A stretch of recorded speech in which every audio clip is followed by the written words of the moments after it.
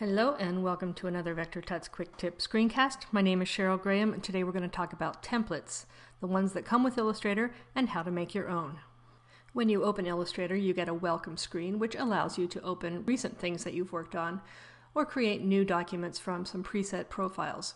And by the way, if you don't like seeing this welcome screen, you can check Don't Show Again in the lower left corner here, and if you want to get it back, it's under the Help menu.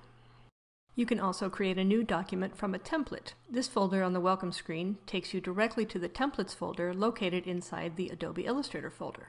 Inside the Templates folder, there are subfolders containing blank templates and things for various businesses.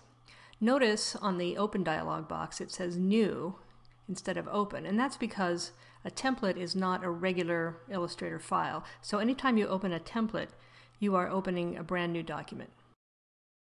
So I'm going to open this stationery document that one might use for a nightclub.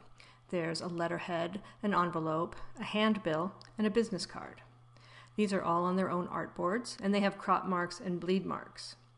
You'll notice that the template also comes with the swatches that are used by the document.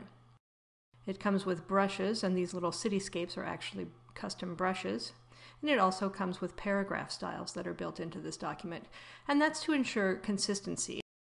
Anytime you needed to add an employee and print a business card or change the letterhead, everything would be in the same type style. This template also has layers set up, one for printer marks, one for the artwork, and one for the text.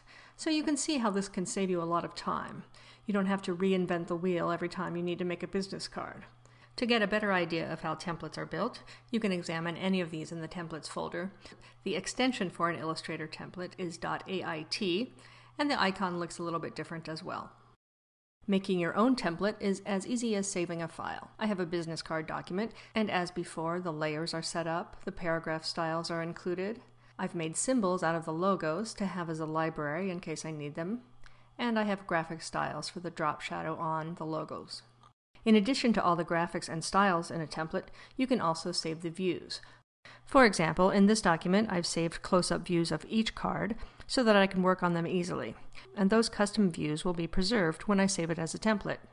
To save as a template, simply go to the File menu and choose Save as Template, and in the dialog box you can see that the template format is already selected for you.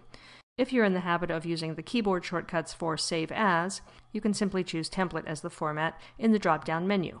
Give your template a name and save it. And now when you go to open that template again, you'll see that the document's name is untitled. That's because when you open a template, you're opening a new version of that template. And this is so you can create a brand new document without overwriting any of the settings in the template. Using templates is one of the easiest ways to speed up your workflow.